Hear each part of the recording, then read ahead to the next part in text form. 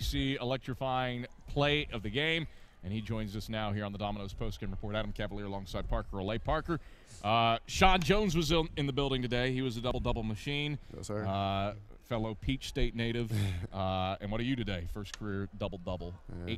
16 points, 11 boards. What keyed the effort?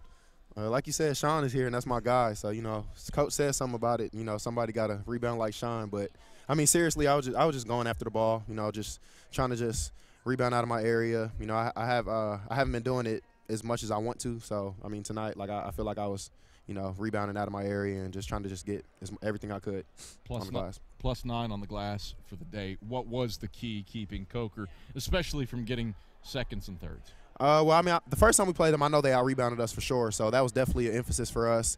That and turnovers. We were just trying to just, keep our turnovers down, which we kind of struggled with today, but, I mean, it happens. But rebounding definitely was a big thing for us. That's been a big thing for us, is trying to get our rebound numbers right. So that's just really all it was, just us focusing on it.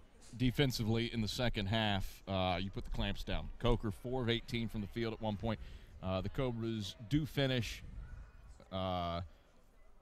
10 of 27, 37% after the halftime break. What was the key defensively there as you make the run to erase what was an 11-point lead for the Cobras at times?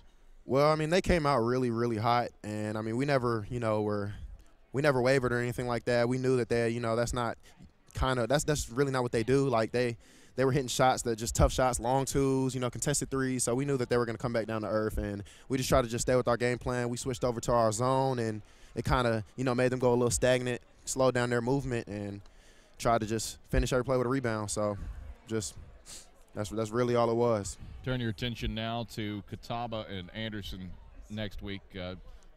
Reverse that order, Anderson and then Catawba. What needs to happen for this team to build on some success?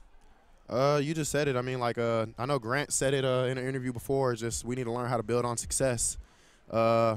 I feel like today was a really, really big win. The last two games we've had really big leads and have struggled to try to keep them. Today it was kind of opposite. We went to half down, and, we were able to fight back. So, I feel like against Anderson and Catawba, it's on the road. We just need to just go into those games with the focus of just 40 minutes, trying to play a complete game and control what we can control and see what we can do. Try to get 2 dubs. Parker, thanks for the time. Congrats on career double-double number 1. Yes, sir. Thank you. That is senior forward Parker Olay as Carson Newman prevails over the Coker Cobras 75-73.